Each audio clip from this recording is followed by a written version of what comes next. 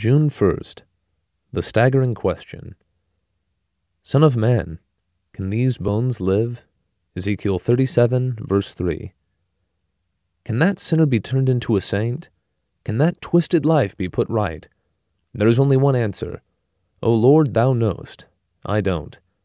Never trample in with religious common sense and say, oh yes, with a little more Bible reading and devotion and prayer, I can see how it can be done. It is much easier to do something than to trust in God.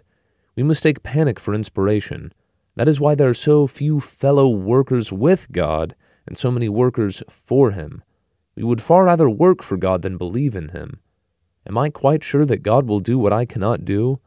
I despair of men in the degree in which I have never realized that God has done anything for me. Is my experience such a wonderful realization of God's power and might that I can never despair of anyone I see? Have I had any spiritual work done in me at all? The degree of panic is the degree of the lack of personal, spiritual experience. Behold, O my people, I will open your graves.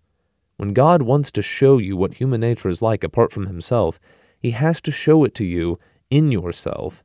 If the Spirit of God has given you a vision of what you are apart from the grace of God, and He only does it when His Spirit is at work, you know there is no criminal who is half so bad in actuality as you know yourself to be in possibility. My grave has been opened by God, and I know that in me, that is, in my flesh, dwelleth no good thing. God's Spirit continually reveals what human nature is like apart from His grace.